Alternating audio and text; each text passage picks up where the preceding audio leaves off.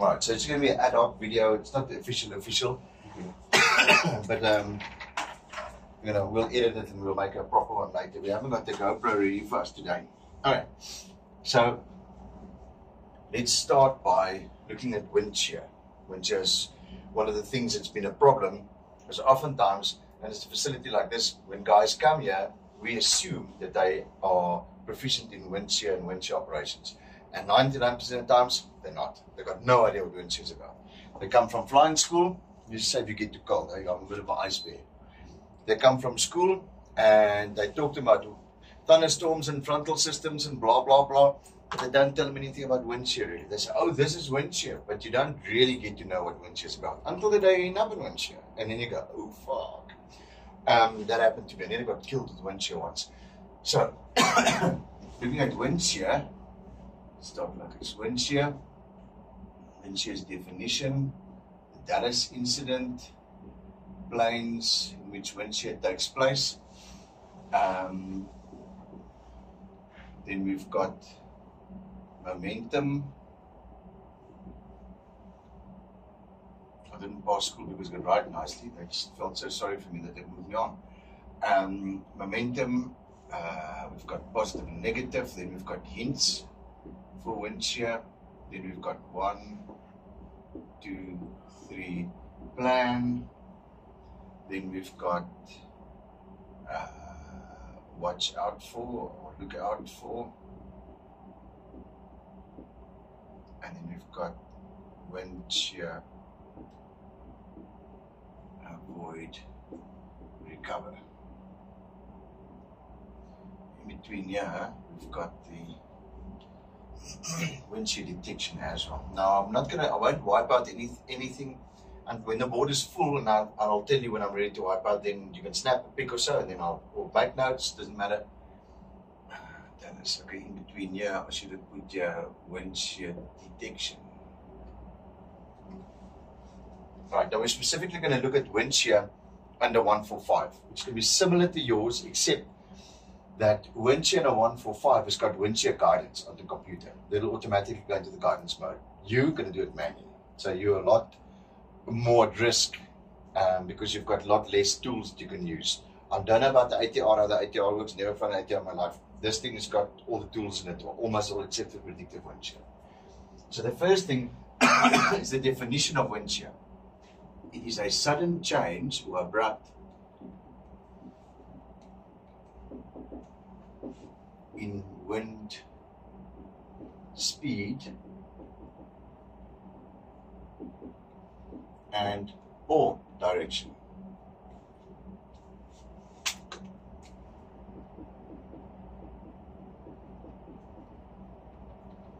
It can be speed or direction, or it can be a combination of the two. Now, if we look at wind direction, it's simple. If we look at something like a temperature inversion, the wind above the inversion layer and the wind below the inversion layer are oftentimes two different directions.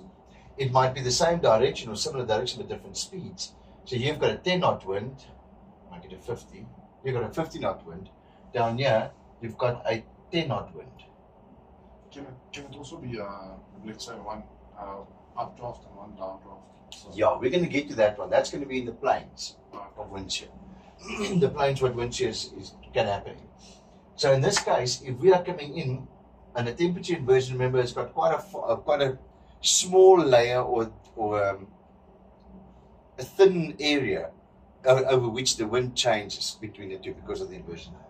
So let's say you're coming in here at 130 knots airspeed. The second you go through here, that's a 50 knot headwind that you've had. That 50 knot headwind then drops away, makes 10 knots. So you've got a minus 40 on your rev speed. That will instantaneously drop you, depending on how thin that layer is, will drop you to like 90 knots. That's wind shear. It will fall out the sky. One of the problems with something like a temperature inversion is, when do you expect violent things to happen? Is when things are violent, like thunderstorms and stuff. But this is a temperature inversion. Everything is quiet and calm in a temperature inversion, but it can really bite you in the ass. You can also have wind changes. Remember, the tower does not give us wind 3,000 feet above ground. You only have the wind there we are. Now, I don't know about the ATR again. You can pick it up on the GPS, but you've got to physically go into programming there to pick up on the GPS what the wind's doing and then compare it to what you're getting, which is very difficult. On something like a 145, it automatically shows you the directions, and that's much easier. So got to watch out for that. So it's wind speed and or direction that can bite you with wind shear. Now there was a situation, I think it was a TriStar or L1011, I can't remember the aeroplane. And it was there in Dallas a bunch of years ago, and the guys took off there. Unfortunately, at that stage, it was late 70s, early 80s. Unfortunately, those days, they didn't know about wind shear. It was an unknown thing. There are a lot of low-level wind phenomena and a lot of things that happened wrong. Well, not things, a lot of incidents and accidents low level, and it was all related to wind. So in Dallas, it happened the one time that I think it was an L1011 or a TriStar or something. Anyway, so the guys took off here, and there was a localized effect, a localized activity which they didn't know at that stage. Nowadays, we know it as a microburst. They didn't know that was. They took off over here, climbing out. I think it was 196 knots. They're climbing out there. Now, if you look at the microburst, it's got quite a strong outflow. This outflow was 80 knots, which is hectic. So these guys got themselves stuck here. The first thing is they hit the first part of it, which had a big headwind. That headwind ate the momentum of the aeroplane. Now we'll get the momentum just now, because the momentum actually plays a very, very important. If it wasn't for momentum, we would not experience wind shear. So they hit the headwind over here. The headwind slowed them down, they reduced the momentum that they've got. Then they went through sort of the side of this thing, and when they went out the back side, this 80 knot tailwind hit them, so they ended up with, I think it's 116 knots below stall speed. Stalled, went to the left, crashed into the fuel bowsers, all got killed. So FAA, EASA, ANAC, all these guys said, listen, this low level wind shear things that's taking place is a big problem for us. We need to solve this. So they did a lot of investigation, and eventually they ended up putting dynes and anemometers all around these airfields where they usually get this kind of phenomenon. Then they connected these to a central computer system. The central computer system was then programmed to look for certain wind changes, wind speed changes, direction changes, and when it passes a threshold, the computer would then say, wait a minute, there's problems at the airfield, and then the ATC could then send a warning out to the crew.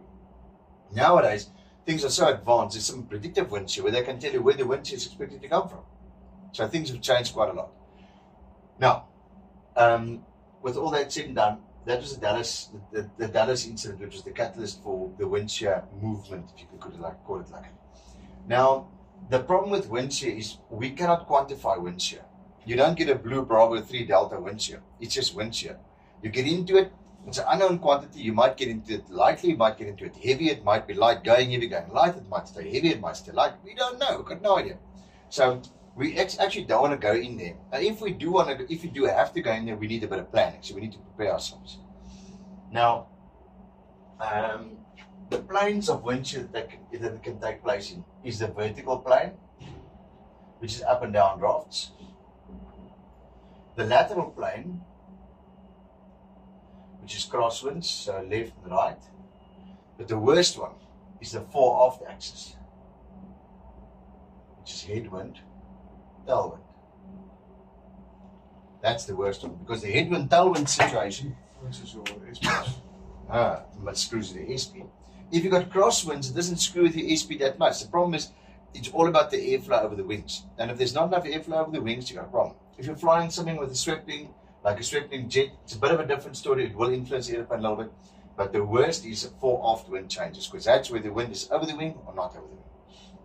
That's where we get to momentum. Momentum is the resistance to change of an object with mass.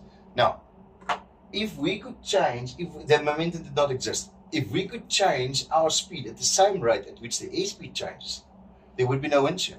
Because as the wind would change, we would change. But due to momentum, we have wind shear. So, in that, there's big debate about positive and negative wind shear. But it doesn't matter what the debate is about, it's about how it works. Now, if you have any wind or wind phenomena that makes the apparent performance of the aeroplane to increase, like a tailwind or wind from below, pushing us up or pushing us faster forward, that's called positive wind shear.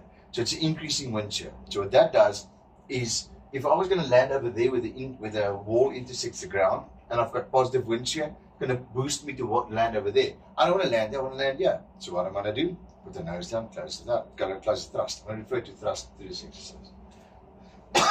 Conversely, any wind phenomena that makes the apparent performance of the airplane to decrease is called negative wind shear. So, while I'm flying into a headwind that's increasing, it's going to push me down lower. So I'm not going to land there where I'm planning. I'm going to land over here. So what do? Raise it as an axial thrust.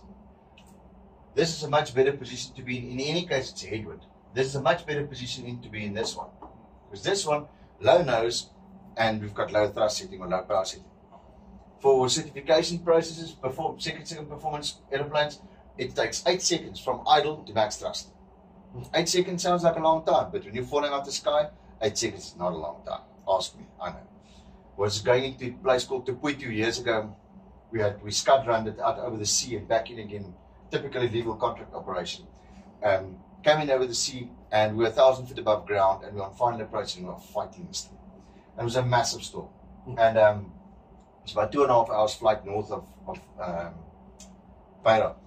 And on final approach, the next moment it was like God brought the earth to us. It just came up like this. We saw it, we threw in all the thrust, didn't make a difference. The earth just kept on coming. We thought we were going to hit the water. We were planning to hit the water and hopefully bounce far enough, if we could bounce, to end up on the beach to ditch the airplane. That's how bad it was. I grabbed myself. My co-pilot as well. And the guys in the back, they started drinking and praying. They were miners from South Africa going up there. Anyway, so doesn't matter which way around we see this. This is negative, this is positive, don't care. Point is, this will cause us to be in a worse situation because of tailwind and updraft and low power setting, low nose. This will be better for us because it's a headwind, downdraft, high power setting, high nose. So you're in a better position to get out of it at this stage than you are at this stage. Just a quick question, how large can that wind shear area actually be? Massive. Massive. The thing with wind shear is, if you are high up in altitude, it usually is vertical winds. If you've got if we're talking specifically about rain effects and stuff like that, you can get clear turbulence, which is just about wind shear, because the wind changes in such a way that either the aircraft's wing, due to increase in forward or increase in headwind, boosts and goes up, or it gets a tailwind that falls down. You hear people talk about pockets. It's not a pocket, it's an area where the headwind is reduced or the tailwind is increased. That's what a pocket is, because all you do is you lose lift. Or you can get it to up and down draft as well. Now, we don't necessarily know unless you're flying and you're watching your predictive speed. And this thing has got a predictive speed measurement device. So it will tell you where you're going to be in the next couple of seconds with your speed. If you watch that, you will see it going up and down. And that'll then indicate to us headwind, tailwind, as opposed to maybe an updraft, downdraft, which you'll see on the vertical speed. So if you're flying high and we're flying in an area where these things happen, where there's clear turbulence, then we watch and you will see it. Because what is clear turbulence? It's wind that changes direction the whole time. It can be up, down, crosswinds, can be anything. And all that influences it because it influences the amount of airflow that goes over the wings, which influences the flying ability of the airplane. Right. So your problem with wind shear is if it's up and high altitude, you've got altitude to play with. If you're by the ground, the wind goes down, it has to go sideways. It doesn't go down and all goes in one direction. It falls down due to the weight of the air and it spreads out in all directions. If you are somewhere inside there, the only way out is experiencing a tailwind because the wind is going out from it. Now, I don't know exactly how that on that day what took place, but we got into a tailwind situation. Fortunately, the tailwind stopped before it dropped all the speed of our wings. Thank goodness. So, if you say momentum, if I'm flying at 100 knots, and there's a wall of air here that flows at 100 knots in my direction, this is wind still. I fly like this and I go into that wall of air. My instantaneous indication of speed will be 200 knots because I'm flying at 100 and this wind's blowing 100. So I go into that. So my first indication will be 200 knots. My thrust vector still is the same, but my drag has now doubled because I've got 200 knots forward speed as opposed to 100 that I'm set up for. If I could increase my thrust that it can make 200 knots, then I would be in equilibrium and I will still be flying at 100 knots, which is not the case. So we hit this wall of air. The airplane doesn't go and stops in the wall of air. It goes into it, and over a period of time, it'll get back to where the drag is equal to the thrust if it's back in equilibrium. It takes time for that to happen. That is the momentum thing. Now, if I am flying in this wind that's blowing at 100 knots, and I'm standing still in relation to the air, my plane does not have momentum. If I leave the wind, I fall out the sky. Yes. If I have a tailwind, let's say, of 100 knots. So now I'm flying 100 knots, the wind is blowing at 100 knots. So I'm flying at 200 knots in relation to the earth, but I'm still flying 100 knots in relation to the air mass. If I now take 100 knots away, I've got momentum. It will still travel for a bit and then it will regain and continue flying. Yes. Okay, converse. Right. Now, you want to snap a pic or can I take it off? I can take it over. I think I have it. Sure. Okay.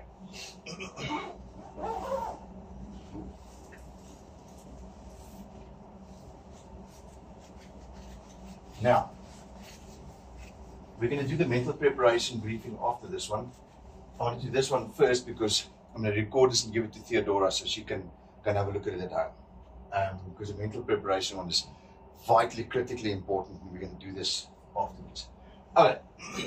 Now, hints. Oftentimes, we can know that we could expect weather or expect wind shear in advance, days in advance. Why do I say that? Because when you get the weather reports, they say next week thunderstorms expected Wednesday, you can expect wind shear. It's one of the first places you get wind shear. So what do the guys do? Oh, okay, we're expecting thunderstorms next week. Okay, so it's the Bulls, the Sharks playing today. What time are they playing? Instead of going, okay, we're expecting wind shear next week because there's a thunderstorm. Oftentimes, and this will tie in with the mindset briefing, oftentimes, more often than not, when we pull the key out the ignition of the aeroplane, we think flying's over. Flying's not over. That's only half the job. The rest of the job is going home and getting mentally prepared for what can happen to me tomorrow. Because we don't know what might happen. If we're not mentally ready for it, we might get caught out. Yeah, that's the next briefing. We'll do it just now when Theodora comes. Alright. Hints. Okay, the hints for wind shear.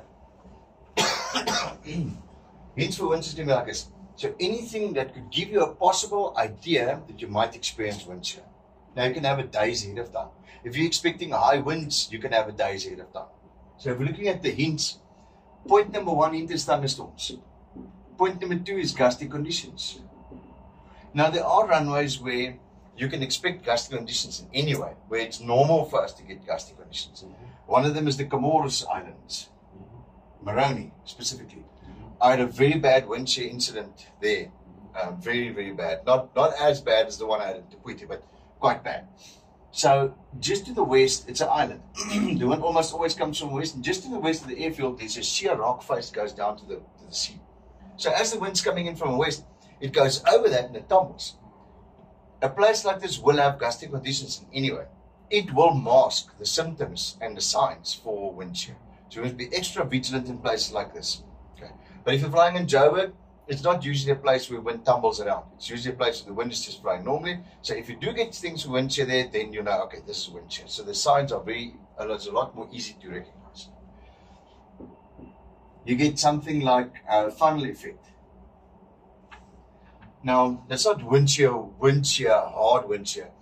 But here to the north, we've got a dam called Hartbeespoort Dam. And there's 2 mountains, the northern reach, 2 parts of the northern reach. This is not viewing from the side.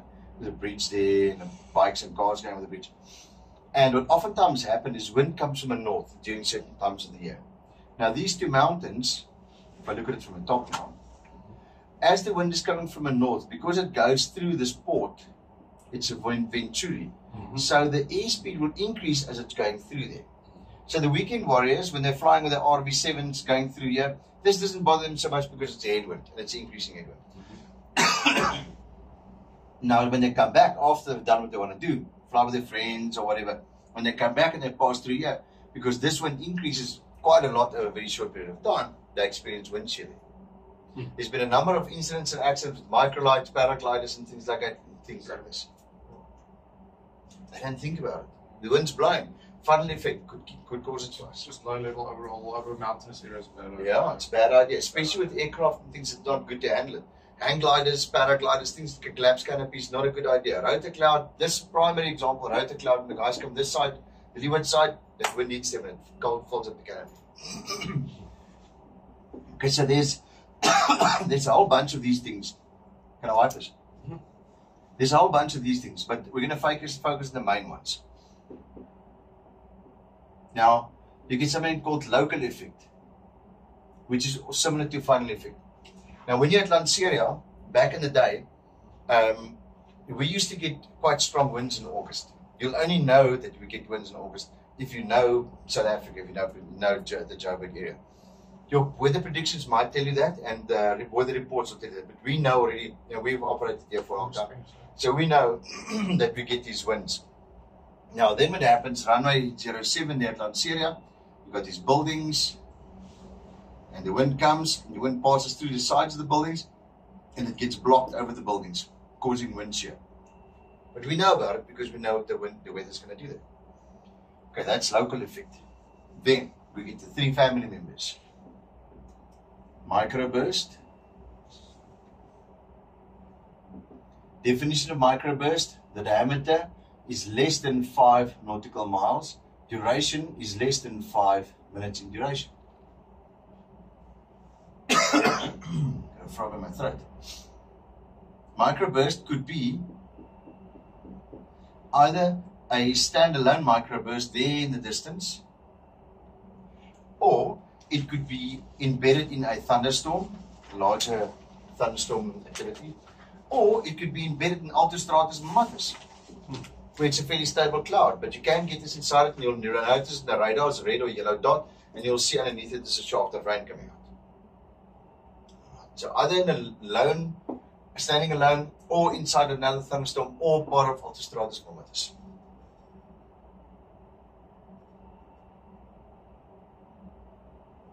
Alright, then you've got a macroburst. One guy very cleverly, I was discussing this and I said, what's the definition of a macroburst? So he sat in the back of the class, he said, it's bigger than a microburst. So I know, but what's the definition? Right. So definition of a macroburst is the diameter is more than 5 nautical miles and more than 5 minutes in duration. Just bigger than a microburst.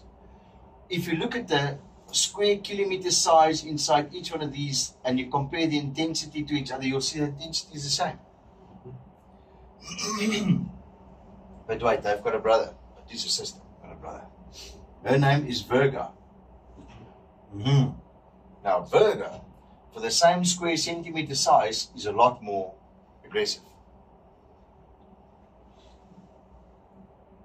Right, let's look at Virga. So what happens with Virga? Virga rains, but the water doesn't reach the ground, it re-evaporates, goes back in the cloud, leaving very cold, very dense, very dry air, very heavy below it that falls quite quickly, a lot quicker than microburst and macroburst. Now microburst and macroburst have both got moisture-laden air. Remembering that a molecule of water weighs less than a molecule of air. So as humidity goes up, the performance of the plane goes down because the air's density is less. In the winter, you'll notice your car performs better than the summer. Why? Because the air is colder. Especially if you've got a turbo car. Then it even makes quite a bit of difference in temperature. So why does this happen? Now, your body's natural temperature regulating mechanism is sweat. So what happens? Your sweat glands emit water. The water touches your skin. The water then takes on some of your skin's temperature and it evaporates, taking that temperature with it. So it drops your body of temperature. So if you're standing dry like this and you have a fan blowing on you, you'll be okay. But if you wet yourself with a t-shirt, you put a fan on you, you're going to get cold real quick. Because there's a lot of molecules of water leaving your body, leaving your shirt, that's got your temperature. And your body then has to work extra hard to get the temperature back. Right? It's called latent heat of evaporation.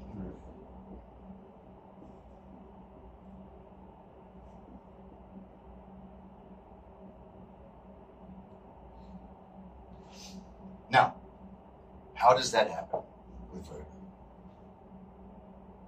In the first place, when we increase our altitude, our temperature decreases. So what happens when we decrease altitude? The temperature increases. Bringing this air-water mixture to a point where the water evaporates, stealing the air's temperature, going back in the cloud, leaving cold, dry, dense, heavy air that will accelerate quite fast to the ground. Okay. But wait, that's not all. I sound like a very marked salesman. Over here, the QNH might be 995. Down here, the QNH might be 1025. So if I've got a balloon, at this altitude, the balloon's going to be that big. Over here, the balloon's going to be that big. The total calorie value of the energy inside that balloon is still the same, but it's occupying less space. So if I would take a square centimeter out of that balloon and a square centimeter out of this balloon, the square centimeter here's temperature will be higher because more energy is concentrated in there due to it being compressed into a smaller area. But wait, that's not all. Very much salesman. Due to the compression, the friction forces will as well raise the temperature of the air, which further gets it to the point where the water evaporates, goes back in the cloud, leaving cold, dry, dense, heavy air behind that falls to the ground really quickly. But wait, that's still not all. In the day, you get shortwave radiation going into the earth, heating up the earth and heating up the rural areas, the buildings. At night, you get long-wave radiation going out, but all that still causes a hotter area closer to the ground, relatively more than higher up in the air. Again, bringing this water-laden air up to the point where it starts to re-evaporate, and that re-evaporation then takes the temperature of the air, puts it back into the cloud, and the air stays behind, cold, dry, dense, and accelerates fast to the ground because it's very heavy. That is why virga is a lot more worse than micro macroburst in when it rains. So virga, for the same physical size and dimensions and quantity of liquid, quantity of water and air, is a lot more violent. Okay. The last one is a PREP. Depends on if you're American or British. It's a PIREP or a PREP, pilot report. Yes. Trainer 1, last aircraft reported wind shear on short finals. What. Okay, can I wipe this out? Yes. Okay. There's a lot of memories I wish I could wipe out of my brain. Okay. Have you ever experienced the virga wind shear? No, I haven't experienced virga. I've stayed clear of any microburst and macroburst and virga that I could see. Earlier years, I didn't get the opportunity. We already knew not to fly through it. I didn't know why until I got up in wind shear. And then I started doing investigation about wind shear, and I did a lot of reading and research and stuff, and then we come up with this stuff. But I've never been in virga or something like that. But the premise is, what if there's virga at the airfield? You know, the guys don't often think about that. That might be a threat to them. Wait, let it go away, and we'll discuss it as well now, what we're going to do about it. Okay, so 1, 2, 3 plan. Land, hold, or divert. Ideally, we do not want to land in wind shear conditions. If I say to you, and the lights are off in this room, if I say to you, this room are full of bandidos, there's 10 of them inside here, and they all got guns, how inclined are you going to open this door? We're not going to open the door, we're going to leave the door. So, especially worse if we don't even know how many bandidos are in here and what weapons they carry. That's like wind shear. We don't know how bad it's going to be. What the hell are we doing inside wind shear? If we don't have to land in wind shear, stay away. Go somewhere else. We don't know if that might be the last time we're going to experience wind shear. So, 3 things. If you can hold, let's say there's a microburst or a macroburst, a bit of virga, or a thunderstorm that's just busy passing. If you can hold, and especially if there was a warning for wind shear, if you can hold, go hold somewhere. Wait for it to dissipate. Once it's gone, come and approach. If it's not, it's going to go away. If it's going to stay there, then divert. If it's like a severe thunderstorm, then divert. Don't stay around there. I know the company's going to squeal, and you're going to have to follow the risk management model. What you're going to do with the clients, what you about fuel, etc., etc. But rather not go into something that's dangerous than go into something that's dangerous like you. There's a site called Aviation Safety Network. You can go and look there and then search wind shear incidents and accidents on there.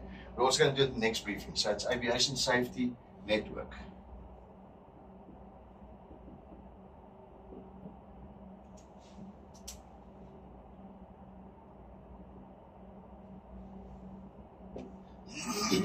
If I'm not mistaken, if you go and search wind shear and aircraft, you'll find quite a lot of incidents and accidents there.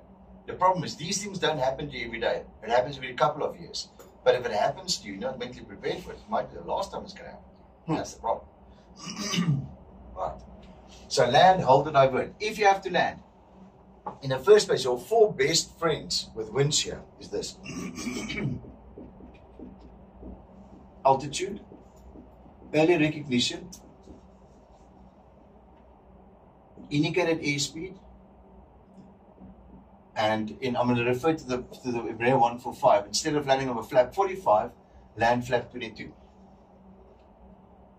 Okay, so your 4 friends, it's altitude, early recognition, indicated airspeed, and lower flap setting.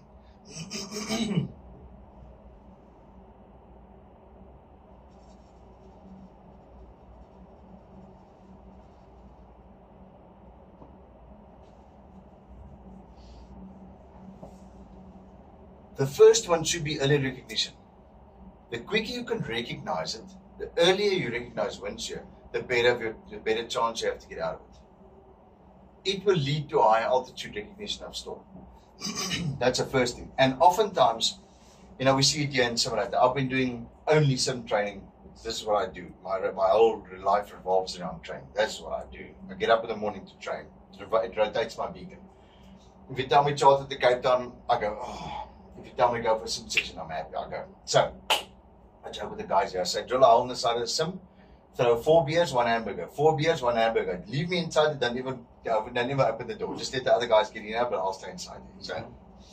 So, altitude is going to be your first best thing. And that is going to be through early recognition. Now, we've had it hundreds of times that we've done the wind shear briefings. We told the guys what to expect. We explained to them how it's going to happen.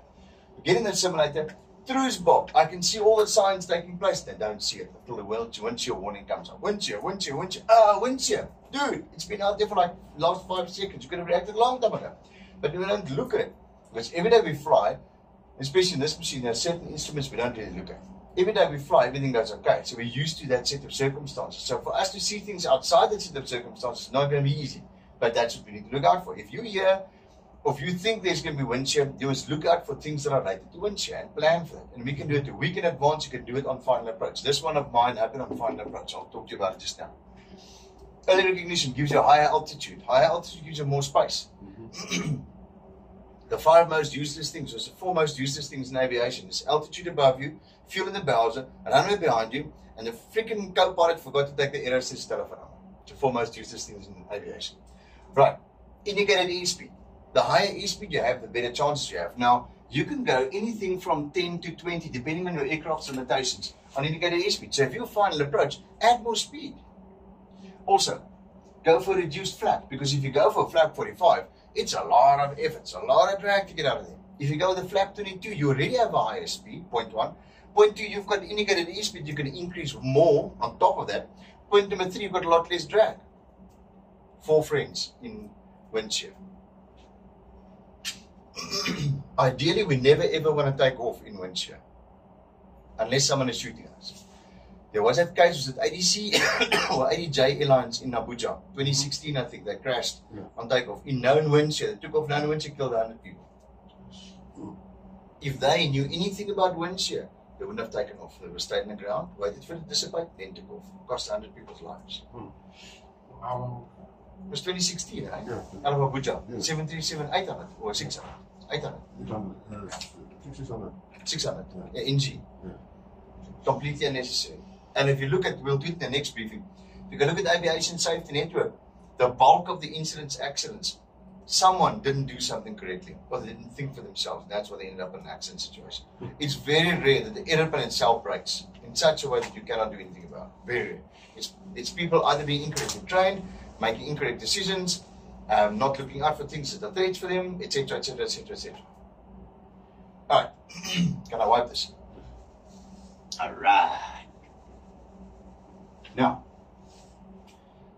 look out for. So, you are flying with the chief pilot of the company. He's got 4 bars to his shoulder. He's got 4 bars to his ear. He's got bars down his arm, down his leg, and across his foot. Okay, so he's the man. And he flies the boss's wife around, plays golf with the shareholders of the company. Even if he's flying with you, do not assume he knows anything about wind shear, because I can tell you from personal experience, very few pilots know anything about wind shear. Senior guys with thousands of hours, got no idea what wind shear is about. They've just been lucky to get out of it until that one day. Right. So, there are 6 items that we can look at. Now, when you fly with someone else, doesn't matter who it is, remembering that the second we walk into a cockpit, there's no sex, there's no color, there's no race, there's no pleases, there's no thank yous, there's no manners, there's no etiquette. There's one thing only. 2 people flying the airplane safely from point A to point B with the passengers aside, using the SOP, emergency items, and QRH. That's it. There's nothing else. Any emotion involvement is going to be detrimental to the flight. Any. We are robots, we are machines. Unfortunately, we're human beings, so we do have feelings. But we're supposed to be machines. We're there to do a task like a Swiss watch. Do this, do this, do this. That's it. Don't get offended if someone calls you at the altitude or anything like that. So do not assume, and if you do query the person next to you, it doesn't matter how little hours you have and how much hours they have got. If you query them and say, you must make sure, so Mr. Pilot assisting, what are you going to look for in this situation? Because we are expecting wind shear. Now we already saw we can expect wind shear. What are you going to look for to call me? Wind shear, go around, do not reconfigure. And if he goes, what are you? Oh, then you must know, there's no CRM. You're supposed to that. You are just ensuring that the other person is on the same page with you are, and you're supposed to do that. The other person takes offense, they don't understand CRM. Okay. First of all, indicated airspeed fluctuations of plus minus 15 knots. It can be either a fluctuation up, fluctuation down, or total fluctuation spanning 15 knots. Vertical speed, plus or minus 500 feet per minute. Either fluctuation up, fluctuation down, or a total fluctuation of 500 feet a minute. Now in Moroni, you're going to get that.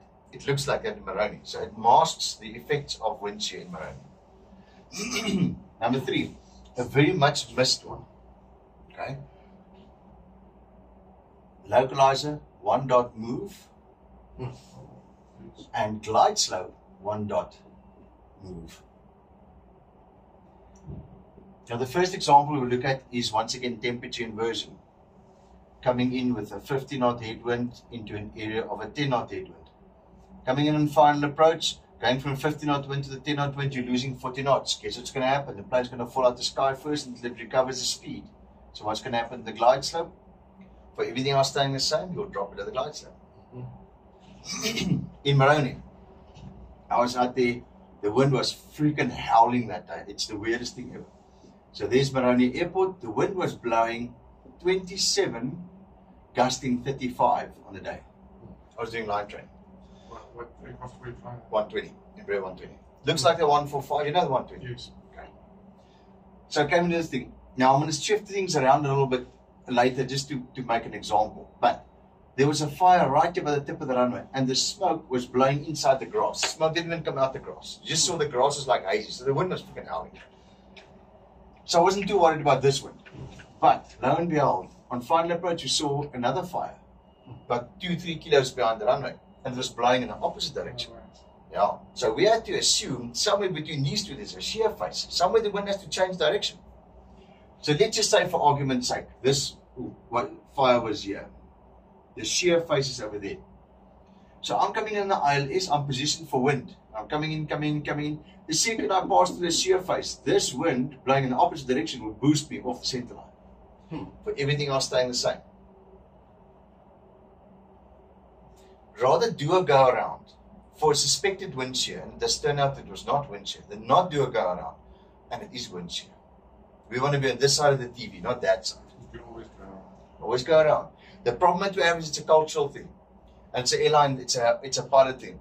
Whenever we do a go around, the bosses said, what did you do wrong? Did you do the go around? Dude, put your wife and child with me in the airplane. Would you like me to do go arounds or continue flying? He's going to say, no, go do go arounds. Shut up, leave me alone. Okay. There are always two things that are diametrically opposed. The bean counters and safety. If bean counters are winning, the safety is losing. If safety is winning, the bean counters are losing. It is a business, but we're still going to be safe. Alright. Erratic thrust settings.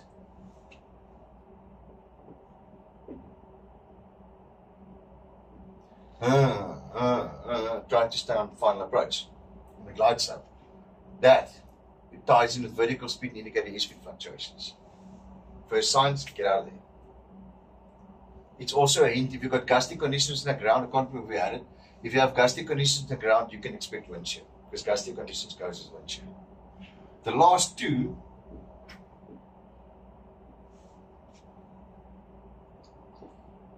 is abnormal pitch or speed on final approach. So let's just say, in your aeroplane, normal day, max roll up landing, let's say for argument's sake with your landing flap, you've got 2 degrees pitch and you've got 68% power on. And today, you have to increase, and eventually you get to 4 degrees and 78%. That's wind shear development. And which one is that? Negative wind shear. Because you've got to raise the nose and put more power. Yes. So I prefer that rather than the positive wind shear. But when this happens, what's the next thing that can happen? That wind can die down. So now you've already reduced your momentum because you were flying into this increasing headwind. You've reduced your momentum. Now if that wind goes to zero or changes, you will lose that speed you had. So if it's a 30 knot headwind that dies down, you lose 30 knots. Wind shear. Button start, power, attitude, get out of there. Ask questions later. So on this occasion, we're flying in the final approach. We saw the wind on the other side. I could still see properly without these things at that stage. And saw the wind, and we quickly on final approach briefed. Okay, I was pilot monitoring and or pilot assisting. I think I was pilot flying. Hydraulic failure. So we're sitting there, and we saw that. And we quickly briefed. Gavin was the captain. I said, okay, got to watch for this. I'm going to watch for this. So he didn't even have to ask me. So I'm going to watch for these things. I'll watch out for this, watch out. So we were prepared already for go around. We were mentally prepared for it. Our brains visited the situation so our bodies could follow. So lo and behold, as we went into the flare over here, it was like God grabbed the tail of the airplane and started shaking it like a dog shakes a rag. And it was wild. But we were ready to go around. So immediately put in thrust, got out of there. I felt the wind shear on the mountain before. I remember when I was doing my pathway. We're going to do it again. I don't know if he's going to do it tomorrow, but we'll do it again, the wind shear. When we come, I usually do the flyouts on the 19th. When you do the flyouts, we can do it in flights. And you must maybe just come sit with me anyway, because I fly alone when I do a flight. It's a 4-hour flight. Alright. So, coming in, this happened, and then we promptly did a go around, went on the downwind, stopped in the middle of the air, removed our swirl underpants, chucked it out the window, and we came around and came into the flight. Now we knew where the shear face was, which was over here somewhere. So we knew we had to be on the ground before the shear face took place. This ties in with, if you're flying in a place like Maputo, we've got a cross runway. Preferably you want to use a runway that's a crosswind component runway rather than headwind tailwind component, if you can determine it. Because crosswinds are not as detrimental to your flying as head tailwinds. Head tailwinds drop the speed off. Crosswinds will throw you around a little bit, but it wouldn't necessarily so much drop the airspeed of the wings.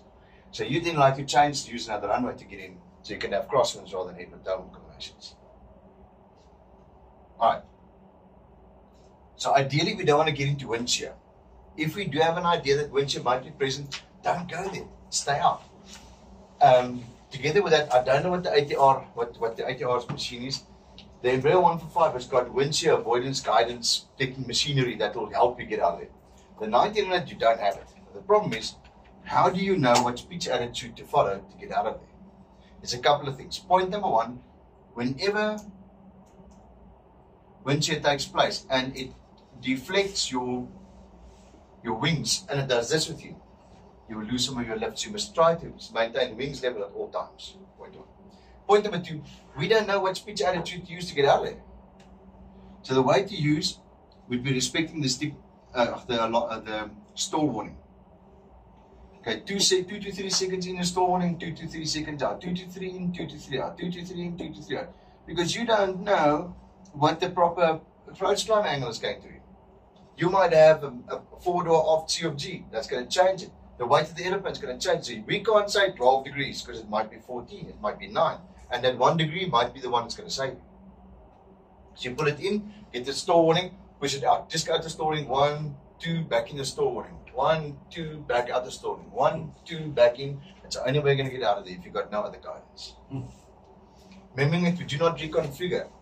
Reason for that is if you hit the ground with the body of the airplane, structural damage is almost certain. But if you hit the wheels, at worst you can bend the frame. Unless you like really hit it hard. Bend the frame, but at least you'll survive. Insurance can pay that out, insurance can't pay lives. Alright, any questions? This all is part of mental preparation, which is going to be the next briefing we're going to do. I'm going to go fetch Theodora and then I think they are there. Mental preparation. We can see from this that we can prepare mentally for wind shear days ahead of time. What do pilots usually do? They wait till it happens to them. So we can prepare here. By the time we get here, we prepared ourselves, we are ready to do the job. There's two things. There's react and respond.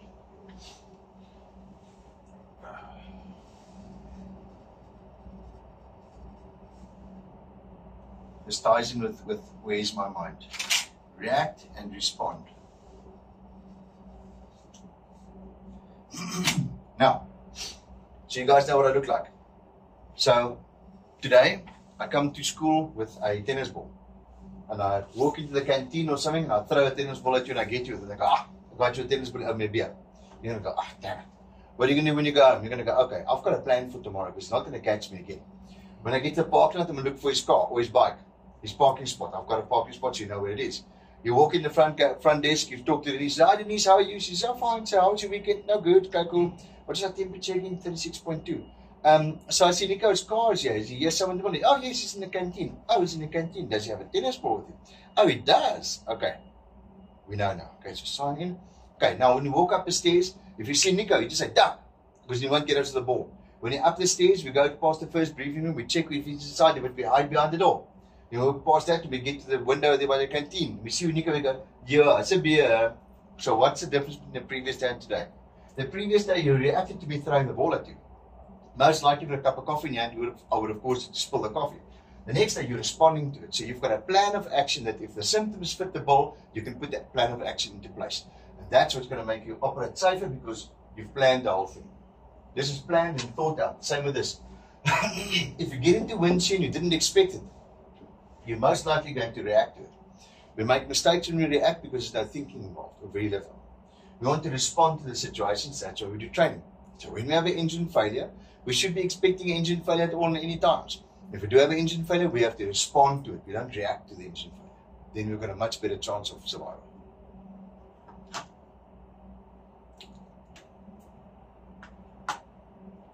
Abhi? Okay. Any questions? Not yet. They will come. Right. Stop this thing. Yeah.